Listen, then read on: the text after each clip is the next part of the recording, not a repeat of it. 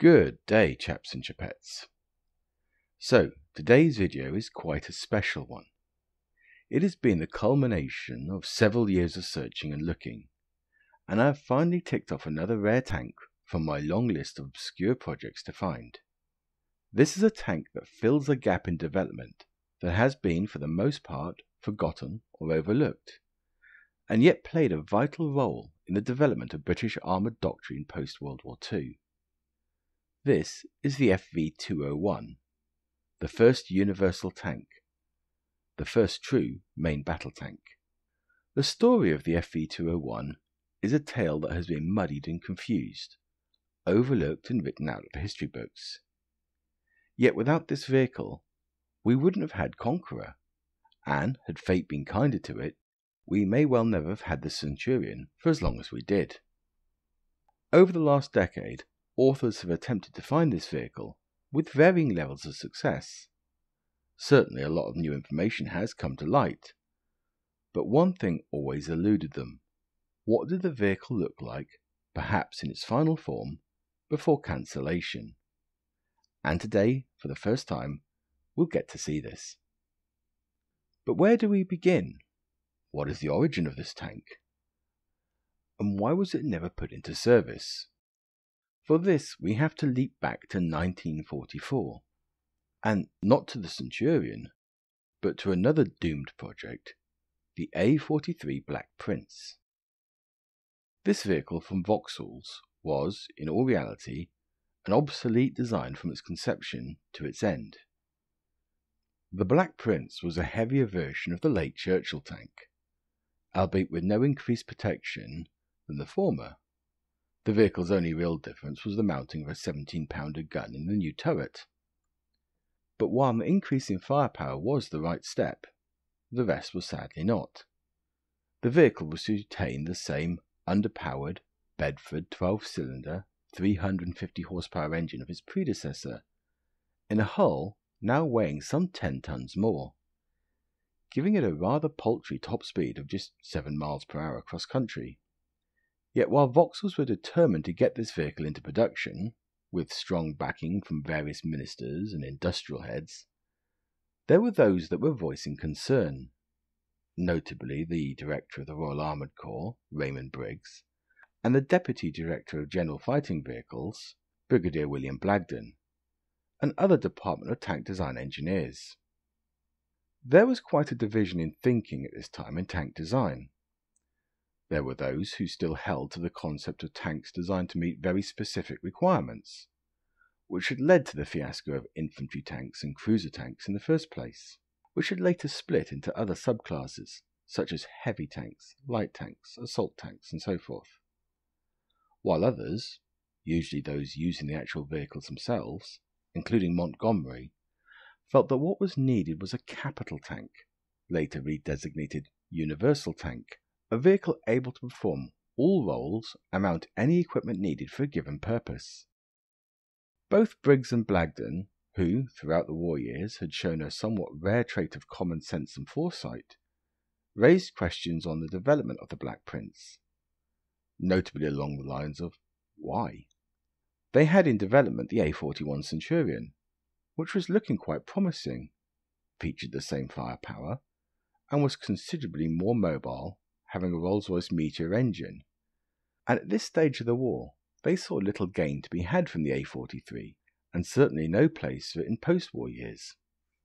Briggs was arguably the most outspoken on the subject, flatly refusing to endorse the project if it did not have a meaningful engine, and yet often overridden in his attempt to have the project quashed, despite his best attempts to keep it away from the army via trials feedback and stalling attempts at bureaucratic levels. Yet Vauxhalls had made powerful friends in the government, and were able to bullishly plough on with this infantry tank concept.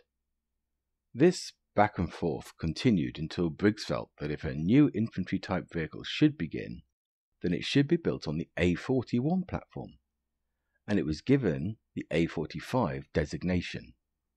Now, quite when A45 was finally built as a soft boat prototype, it was a bit more complex, with various sources stating between January 1945 to around mid-1946. and even who built it is somewhat problematic, with both English Electric and the DTD making claims. What is clear is that the obsolete infantry tank notion is fully dropped and the Universal Tank name applied, while Centurion is still classed as a heavy cruiser and later medium tank.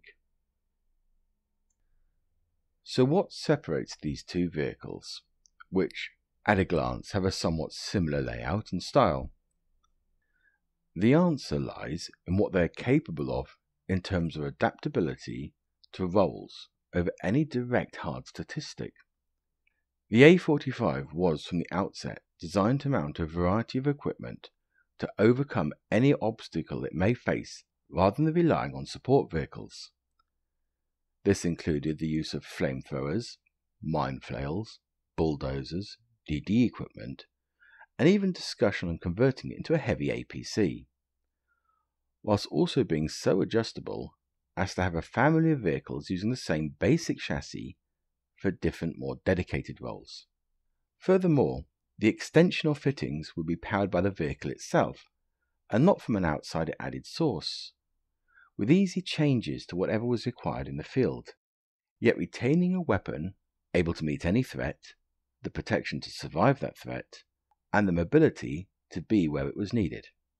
The same could not be said of Centurion. Now that's not to say the Centurion could not mount such equipment. It could, but not without extensive reworking of the vehicle's interior or exterior, nor could the vehicle power these itself, while the Universal Tank had a built-in PTO, or power takeoff unit, a device that helped transfer an engine's mechanical power to other equipment, both hydraulic and electrical. This, coupled with the vehicle's design of not only having a driver, but a secondary forward crewman, and a kind of plug-and-play style set of electrical fittings inside, allowed a very rapid adoption of anything that was required of it.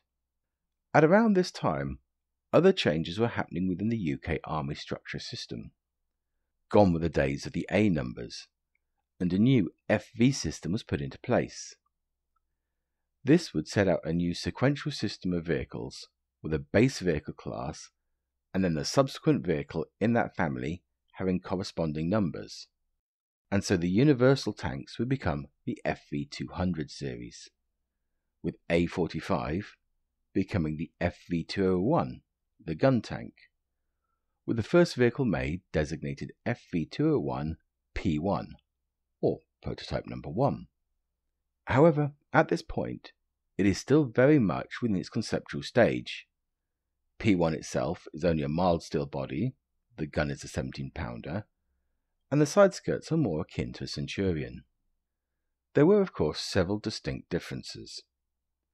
The most obvious is the suspension and running gear, and this will become of critical importance later on. But rather than the larger road wheels of the Centurion, the FV201 used 8 smaller resilient steel road wheels, which were originally based on the German style used in some late war designs, and the wider track itself, which changed a few times, was supported by 6 return rollers. This suspension carried over onto the other FV201 variants, such as the FV203 AVRE. Another obvious feature was the small gun blister to one side. This 70mm armoured protrusion came about somewhat later on, as the earlier drawings show a hull-mounted .30 Browning machine gun in a bull mount, but this was moved, as such fittings reduce the armour's integrity in an area around it, and so it was placed offset to the left-hand side. And of course, this leads to another addition, with that extra crewman. This 5th crewman was located to the driver's left, where tanks like Centurion usually kept extra ammunition, with the primary role of operating the additional fittings, such as the machine gun, or the additional equipment as needed, allowing the other crew to focus on their specific roles. And, due to the larger overall volume of the FV201, this did not actually hinder the ammunition count, which came in at 74 rounds to the Centurion's 65 rounds. The gun for the FV201 was envisioned to be the 20-pounder from the outset, which had begun in late 1944 and was ready in 1945. This new weapon offered a lot of advantages over the 17-pounder. A new type of APDS based on the pot type first developed for the airborne 2-pounder was to be used, which it was hoped would solve some of the poor accuracy issues of the former. While the vehicle was also have a fully rotating fighting basket, which at the time Centurion lacks, as well as a built-in rangefinder and a positional gyro stabilizer over the rate measuring stabilizer on the Centurions. Finally, the engine was more powerful, with originally a 750 horsepower petrol-injected Meteor coupled to a Z52 gearbox planned. This was later updated to a Mark 12 engine, although others have been listed in various sources. So, with all that said and done, let's have a look at today's vehicle and why it's quite special. This vehicle is the FV201 P3, with P1 being the original A45 and P2 being the planned flamethrower testbed, later gutted out for automotive testing. But this is the first time, to the best of our knowledge, the vehicle has ever been seen with a 20-pounder gun fitted, and as said previously, is probably as far as it ever got before the project cancelled. This vehicle was used as a duplex drive testbed, with an erectable canvas screen from a topi style mount, and propelled by rear-mounted propellers and a rudder. Prior to this, the only known photo was of this vehicle with full screens up, and often recorded as just a Carnarvon, which it isn't. But how to tell the two apart quickly? Well, for that we have to go back to the suspension. The later FV221s and 214s have a suspension that can visually be described as a 1-2-1-1-2-1 layout. Now, before you take to the comment section, these aren't the suspension points, but rather a visual guide for quickly counting the wheels and the pattern. While the FV201 prototypes, including A45 and the AVRE, are in a 1-2-2-2-1 layout. This is the first and most important clue as to what this tank is, particularly as the skirts cover up the side return rollers. The next clues are a bit fainter, but we have to come around to the front end. Here, with the screen down, we can just make out the hump of the machine gun blister, which should have housed the Browning .30. And while somewhat hidden under the canvas folds, it is still there. But of course the biggest reveal is the turret. As said, the only known photos are of the soft boat mock-up with a 17-pounder, and a photo possibly of P2, which had a turret but no gun, and ballast blocks added. But to find the vehicle with the turret and the gun has been most elusive, and with over 21,000 pages gone through in the National Archives, these are to date the only ones I found of this complete vehicle. This turret alone has also caused some debate.